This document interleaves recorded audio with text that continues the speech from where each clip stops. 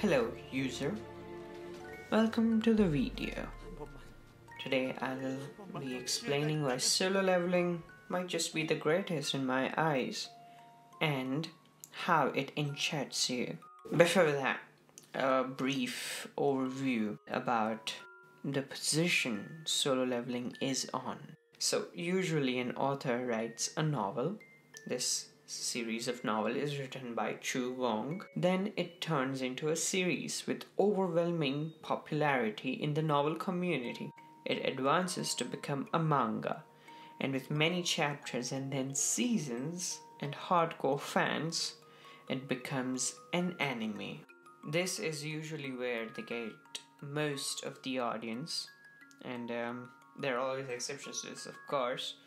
But solo leveling is on its verge of entering the 4th stage right now, and it enchants you in 10 chapters. You get to know that Earth had these gates popping up at random places filled with monsters. This led to evolution of some humans who were tasked to wipe out monsters in these gates.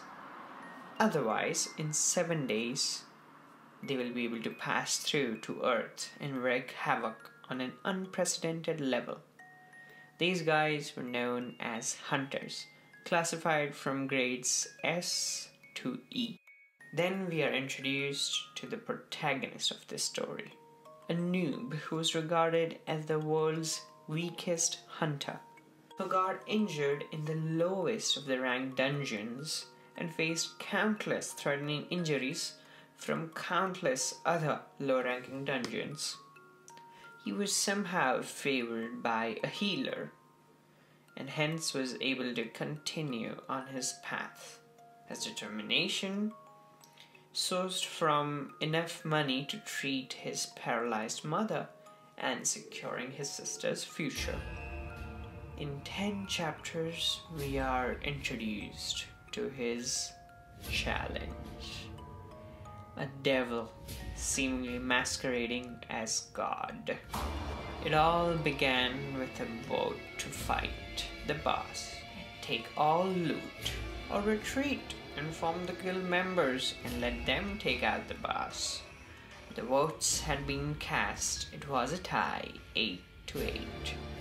The deciding vote was in the hands of the protagonist, and he decided to face the boss.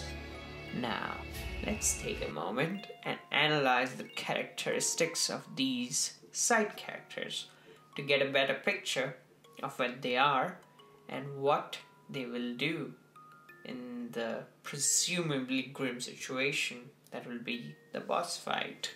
Kim Sang-shik and Bak are seemingly good acquaintances. They both know the dangers of the dungeons, and so Bak retired, but due to family's financial situation, he was forced back into the business to secure their livelihood. And then Sung enters the scene, being greeted by a fair share of hunters, not due to reverence of his perseverance, rather being regarded as the world's weakest. A silent confirmation that the dungeon in which he enters will always be easy. And then we are introduced to Juha, who might be the female lead due to being kind towards the main character, or a scheming female. The leader is Mr. Song, a kind, considerate hunter with a disposition built to lead, and has a quite high rank, along with speciality being a DPS. They cheese through the dungeon with main character being injured as usual. Then they come across a double layer. A double layer means plenty of rewards that won't even be seen in the best of the S-rank dungeons, or monsters that again won't be seen even in the worst of the S-rank dungeons. Each character had their own goal, but due to main character's greed, they were forced to act as a team. and venture into a substantially dangerous and potentially rewarding grounds. And then they opened the door. They enter a throne room of sorts, with blue flames ablaze, showing guards and musicians surrounding a throne. A king sat on it. Quick assumption for the blue flame is that fire ascended mankind to the next age, and blues generally symbolizes sky or open heaven for the sake of grandeur. So it's literally an open path for ascendance. They read the commandments of Parthenon's temple. First, worship the Lord. Second, praise the Lord. Third, prove your faith. Those who do not follow these commandments will never return alive. And swoosh, the doors are closed, and the Lord statue has shown some movement. Nervousness is building up until one guy couldn't take enough and goes for the door. The first casualty occurs and panic ensues. People are terrified, and the Lord makes a move. The leader can't keep his cool, and all teammates have seeds of fear taking root. All except one. Our main character had too many near-death experiences, and hence acts on his gut feeling. Taking role of a leader/advisor, he yells at everyone to duck. Those who were drowning in doubts were vanquished, and survivors start revealing the true nature. According to John Truby, a specialist writer, you will know more about the characters by seeing their reactions or decisions made under pressure. And under the fear of death, these masks were starting to unveil. The B-rank healer was the first to go. She laid paralyzed by fear. The other healer was obliterated, and the last one was suffering from shock.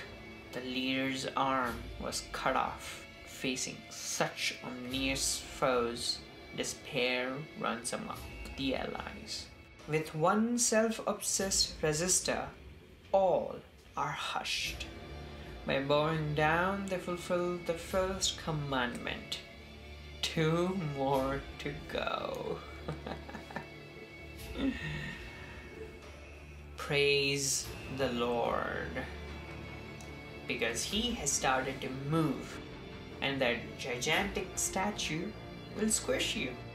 A member of the Christian choir tries to pacify this lord and fails. Somebody has given up, and those who were close to the guards and too close to the walls, hence the guards, and a lot of others just got sliced, leaving 6 survivors. They finally figure out that statues with instruments are not only activated per person, but fulfills the second commandment with a leg lost by the main character.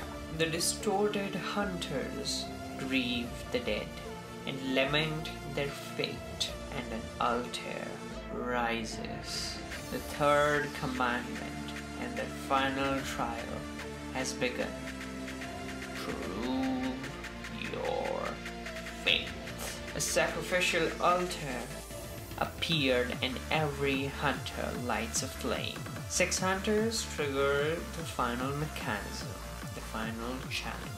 The leader is the first, forced to take responsibility by the crowd to appear on the altar. But it took all of them to trigger the mechanism, so... idiots. The door is now open, and the statues wear to life, with blue flames around the altar, seem to fade with time, with a simple game of statue. Rules: watch closely if statues move, and they will remain stationary as long as eye contact is maintained. Failure to do so will result in death. You know, one of those ordinary games you played as a child? Exactly that. With death inching ever so closer, somebody makes a run for it and succeeds. An orange flame disappears and the guards inch ever so closer.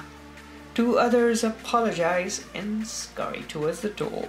The leader and healer are then forced by the main character to run as he alone faces these adversaries. He is massacred by the guards, with every strike threatening to break the thread of fate. Just before the final strike though, the flames disappear and the system asks the host to choose between life as a player or death.